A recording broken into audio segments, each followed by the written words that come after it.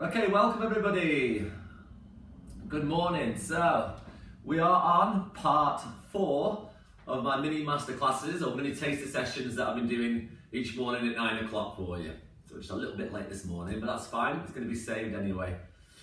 So we're doing this all this week just to celebrate my website that I started, martinjensen.tv, where all my videos are going to be going on to, for those who want to use the website and just watch videos whenever you want, if you're not on the Facebook group. So welcome, and we're going to be doing today, we're going to do Pilates with the ball. So, don't know if you've ever seen these. We've got small ones, we've got big ones. That one's 7 inches, this one's 9 inches. And I'm going to be using the 9 inches today. Okay, but you can, if you want to, you can make them a little bit smaller by letting some air out. So, first one we did start with was the alignment, breathing and the center. So we're going to start off with that first of all. So just get the posture, get your breath, and then think about your core. Then we're going to warm up using the ball, and then we're just going to go through some exercises that you can do when you've got one of these. They're really good. You can deflate them, you can blow them up in like 2 seconds. You can take them on holiday, a bit like the band. If you've not got any equipment, get yourself a ball and a stretchy band. They're absolutely brilliant. You can do virtually everything with them. Okay, and it just makes the Pilates exercises a little bit more exciting. You can make it unstable, so I'll do a couple of exercises where we're going to balance on it, just with one leg, and we're going to lie on top of it and balance with the legs up in the air. So let's get cracking. Put a little bit of music on. Now that everything's working again, we can get going. Fingers crossed, no more technical hitches. Right, move it down.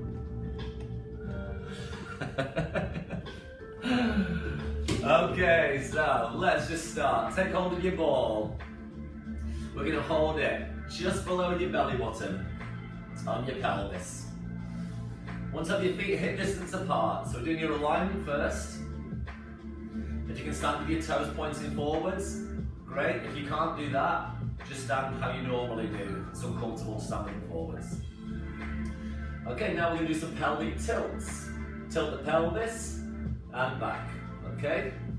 It might look a little bit weird what you're doing to the ball.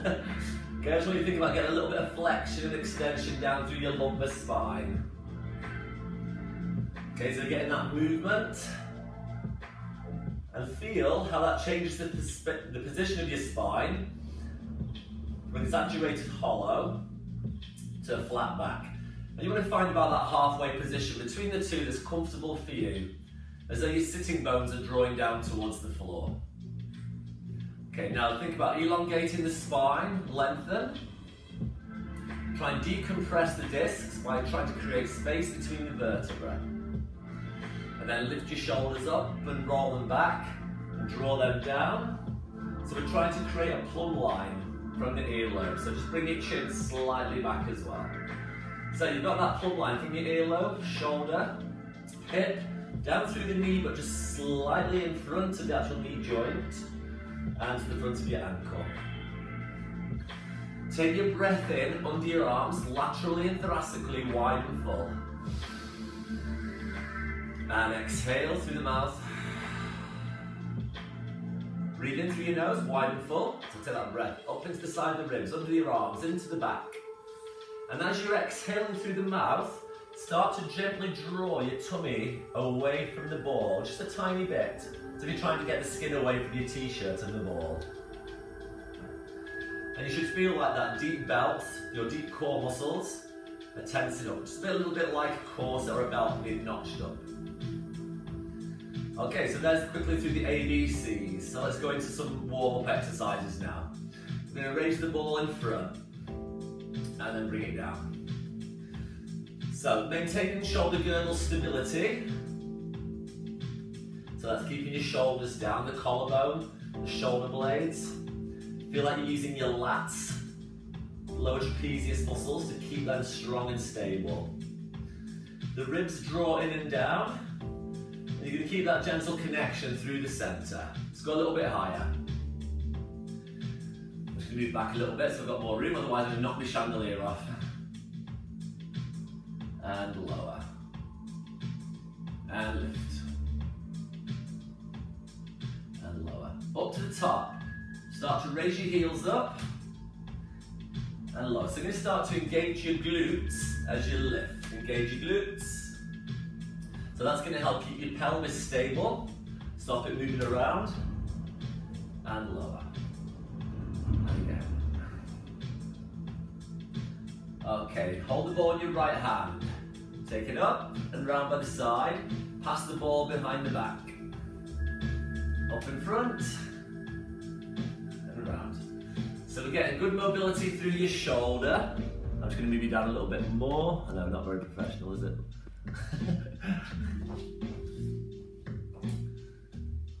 So behind the back and circle.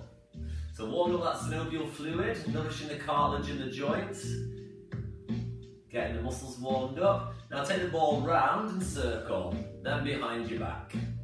Take it round in front and circle. All the way around. The biggest circle you can make with your arms, so you've increased the range of movement, and now we've got a full range.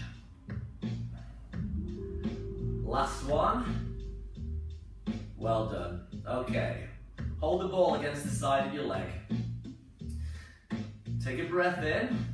As you exhale, contract your core to your center. Breathe in, roll the ball down the side. Exhale to center. Those of you who've got any back issues or bone problems, keep this really small.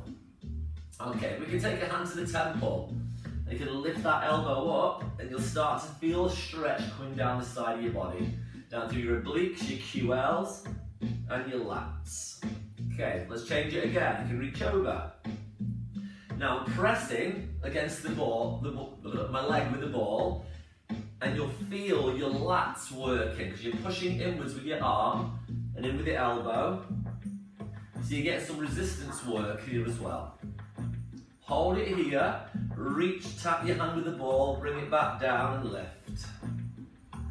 Reach over, tap, so you're increasing the load by taking both arms out to the side. And then hold it here and lift it up and down. Reach over, take the ball out, lift both arms up to the top. And we'll just do that one more time. Roll the ball down, push against your leg, take it out to the side, and change sides. So just rolling it down. Lateral flexion and frontal plane of movement. And I want you to just press your hand against the ball to get that resistance. So any resistance work also increases bone density. So applying pressure to your bones. Hand to the temple, side bend.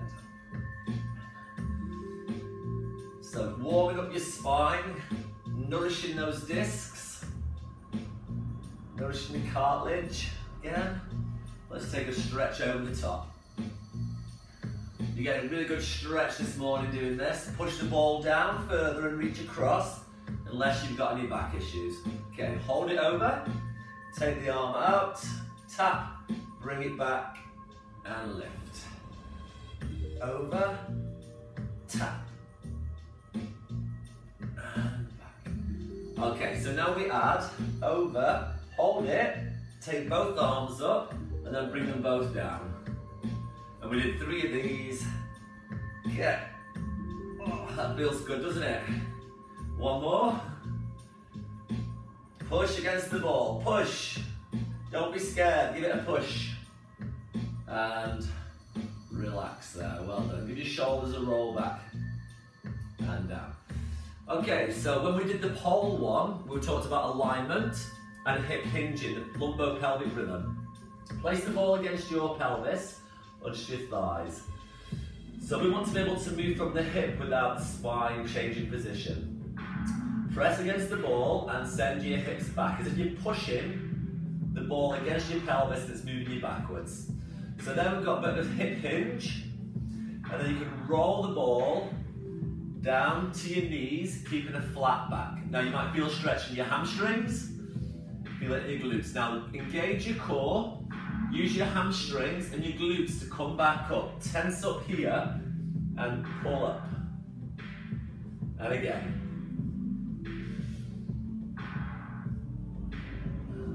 Feel that stretch in your hamstrings? If you tighten the back of your legs, you'll probably feel that pretty quickly.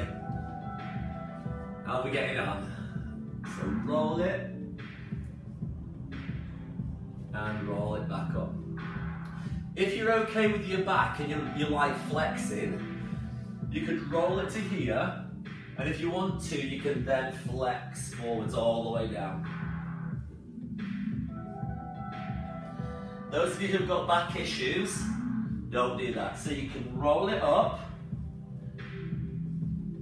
tuck in the tailbone under, squeezing those glutes and hamstrings and come up and reach.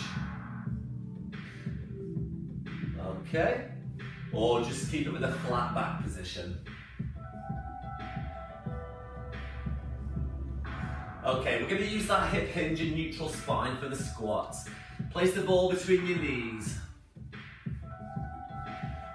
Okay, we'll give it a little squeeze and feel the inner thighs start to contract, and think about your pelvic floor muscles engaging. There's no stopping yourself going to the loo.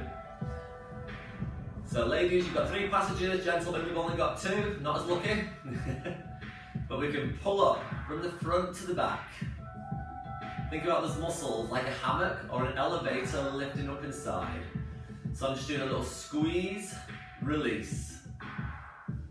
Try and engage the pelvic floor muscles without clenching your bum. Okay, keep a very gentle contraction on the ball. Very, very gentle squeeze. Hip hinge and squat. Let your arms come forwards. Bring it up. Again, hinge.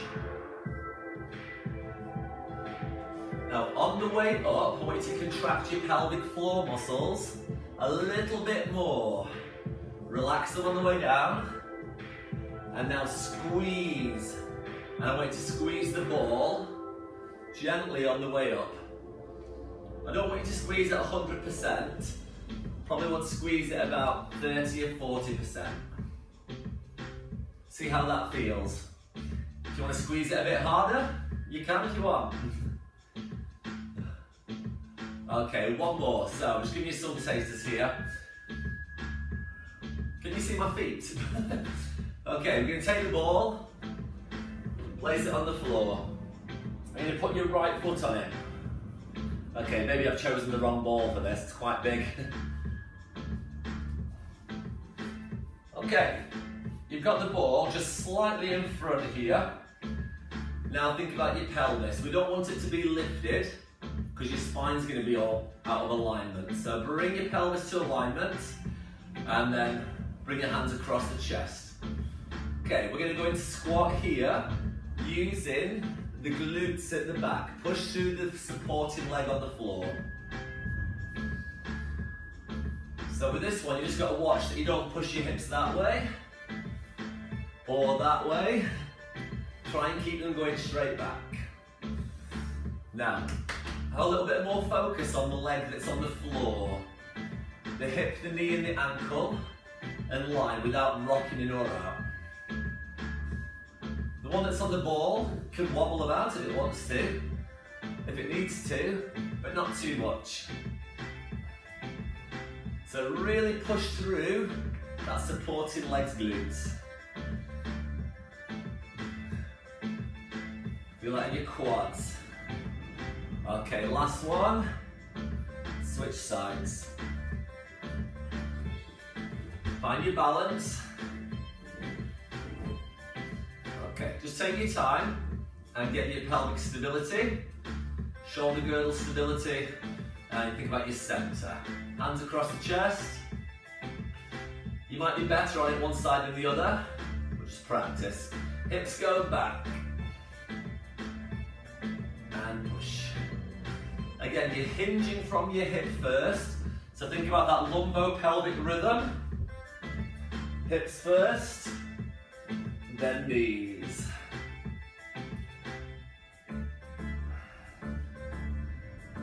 Let's do 4 more. So a hinge. Now really squeeze those glutes. Check that this knee's not going past the toe. This one's fine, it's not doing any work. So, one more. And lift to the top. Well done. Excellent. Okay, how are we getting on? So I just need to move you down a little bit more because I'm just going to show you a few floor exercises you can do. Just a few. And then you can go and get yourself a ball and start practicing if you've not got one already. Okay, we're going to take the ball behind the back. But I want you to place it just under your shoulder blades and lean against the ball. Okay, support your head with your hands. You should feel quite comfortable. If there's anything that's not comfortable or hurts, then don't do it. Okay, so I've got it just below the shoulder blades. I'm going to draw my rib cage down, connect through the core. Knees bent, hip distance apart. Take a breath in. This is a really small move. I just want you to bring your sternum as you breathe out and squeeze. You do a very small curl up and breathe in to lower. Now, depending on your neck, you can have the hands across your chest, or you can have them at the temples, or you can clasp your hands and cradle your head.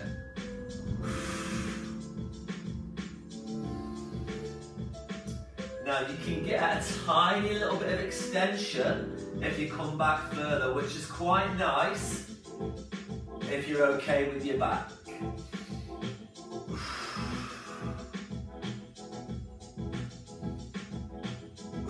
It's quite small. See how far I'm moving? So the joint, you want to think about sternum to pubic bone. Make sure you scooping those abs throughout. We don't want them to stick out, do we? How do you want your abdominals to train? Do you want them to poke out, dome, or do you want them to flatten down? If you want to work harder, you take the ball further back. And then try and get your shoulder blades to almost come off the ball. Ugh. So your t-shirt's still touching the ball, but your skin's coming away. So you just take the weight out of the ball.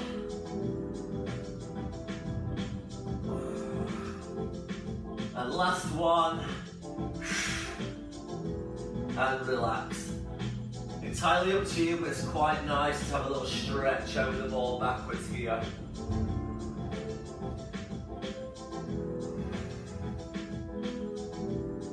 And then come up. Okay. Take the ball. This is going to go on for a bit longer than I thought. We're going to do a few more. This one's my favourite. Take the ball. Now you can deflate it a bit if you need to. Lift up and place the ball under your sacrum.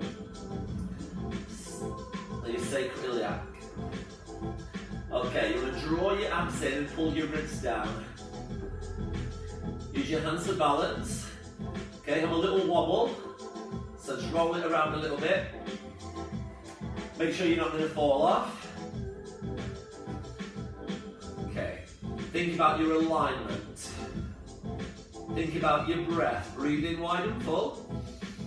And as you exhale, engage your core. Feel that compression of the deep core muscles. So you do transversus, internal obliques, pelvic floor. And then we're going to add a knee lift.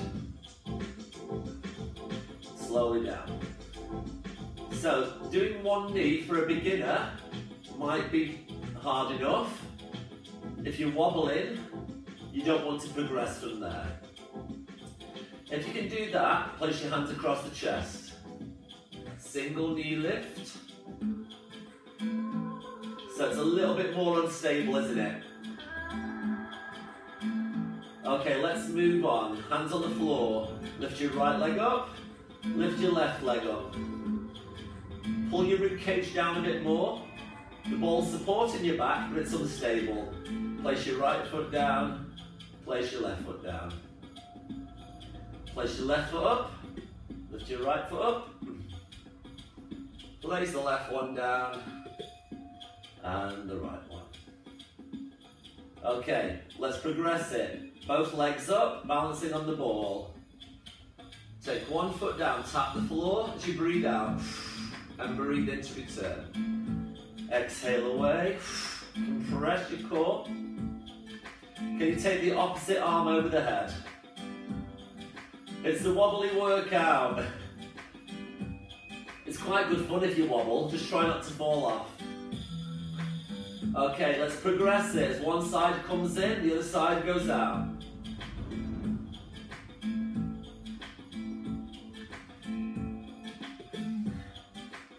So it's not really too challenging on the core so much, but for balance and coordination, it's very good for.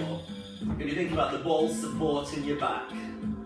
So it's a little bit hard, it's a bit easier than trying to keep your back in imprint on the floor. But you're probably wobbling like crazy. Okay, and give your knees a hug. Place one foot down and the other. Take the ball out. Okay, we'll do one more. Take your right leg up. Just going to give you a bit of a hamstring stretch before we go into some bridges. So the bridges are going to work your bum, your back, and the back of your legs. So your glutes, your hamstrings, and your spinal muscles, and your QLs. Great for your pelvic floor muscles. Switch legs. Okay, I'm going to just rush through these. Just want to give you a little taster of what we do. Some of the classes this week. So you've had to go with the pole, you've had to go with the band. We've done your ABCs. We've got ball today and weights tomorrow. Take your ball and put it between your knees and bring your feet a bit closer to your bum. You don't want anything behind your head. Chin slightly tucked in. Find a neutral curve in your lower back. You just get the fingertips in the side and your hip bones and pubic bone lie on the same plane. Okay, start with the breath in. As you exhale, connect through your center. Pelvic tilt, your lower back goes into imprint, you scoop in and start to lift the tailbone up off the floor. And it feels like you're peeling the vertebra off the mat, as if it was Velcro stuck. And as you come down, imagine your spine like a string of beads going down one at a time. One vertebra after the next. And that's if you're doing segmental control. If you don't like segmental control, you find it uncomfortable, you could just squeeze your glutes, push into your feet and just come straight up. Lift and say, come straight off the floor. Okay, so engage those glutes, pull the ribs in and squeeze the ball between your thighs. Okay, bring that down. Either straight down with your pelvis or roll it from between your shoulder blades down your spine. Okay, so you've got your two options there, segmental control or just lift straight up. Off you go. Lift. Squeeze the ball. Now engage your pelvic floor muscles. This exercise is amazing for pelvic floor because it's challenging your inner thighs, connects up to your pelvic floor. As you breathe out, engage it a bit more, and let's raise your arms up to the ceiling. If you're okay with your neck, you've not got any problems with your bones or joints, you can take the arms behind, bring it back up, and then keep your arms there as you come down. Okay, we're just going to do one more, because I've got more classes to do. Pelvic tilt, lift. And I've still got one more exercise I want to do with you as well. Squeeze your glutes, hamstrings, back, pelvic floor muscles. Optional arms behind. And then bring it up and roll it down. Well done. Give the knees a hug. Okay, so that works on your posterior. So the exercise on your back, lying on the ball, work the front, and then that will work the back. Let's just do a little bit of upper body strength. Okay, take the ball between your knees, hands to your shoulders. Lift your knees up and kneel on the ball. Squeeze your inner thighs together and then lift your feet up. Okay, it's wobbly, it's wobbly. Have a little wibble wobble on it, roll it. Move around, but try and use your core and your upper body to stabilize. Okay, are we ready? We're going to go in for push-ups, chest between the hands. Let's do 10. Breathe in, down. Breathe out, lift. That's level 1. If you want to work harder, lengthen your levers, you can bring the feet higher up. 2, 3, 4. Draw your shoulder blades down the back. Feel that connection through your center. Squeeze your inner thighs and your feet. Keep the ball really still.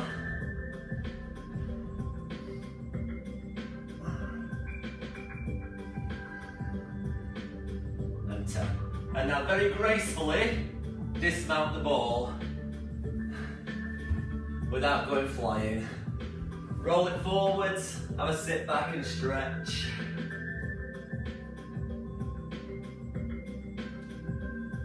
You can roll it side to side. Bring it up to kneeling, so a little twist. Or just get up gradually. So you can even work your chest by squeezing the ball between your hands. Let's try that. Squeeze the ball between your hands. Feel it work your chest and your shoulders. Again, it's increasing bone density because we're weight bearing. We're adding resistance, we're adding load to the bones and joints.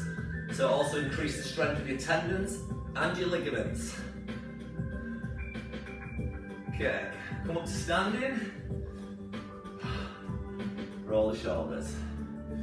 Take a deep breath in and out. Change sides. One more. Hold the ball between both hands. Bring it down. Take one hand across, the other. Give it a hug. Well done, well done, well done. Okay, I hope you enjoyed that little session with the ball. Hope it's got you out of bed and woke you up, or whenever you watch this, I hope it's helped. You got a little taster of a Pilates class with the ball. We do a lot more with it. That was quite just a few exercises we did there. So thanks very much, everybody. Hope you're all okay. And don't forget, we've done this week because we're celebrating my new website, which is martinjensen.tv. So you can go and get loads of classes on there. Every week we do about 20 classes, and then sometimes there's extra ones as well. I've got free content on there. There's a whole step routine from the beginner's level through to intermediate, advanced, and there's also all these taster sessions that I've just been doing this week on there as well. So go and have a go at it. We've got the pole, so you've got your ABCs, we've got the pole, we've got the band, we've got the ball, and then tomorrow we've got the weights. So they'll all be on the website for you to go and have a look at and join up. So if you wouldn't mind sharing this video, there's a little button below, might be at the side. Facebook changes all the time, doesn't it? Instagram, don't think you can share this, but if you come to my Facebook page, GTI Fitness, then you can share it. That'd be great. Thanks very much, everybody.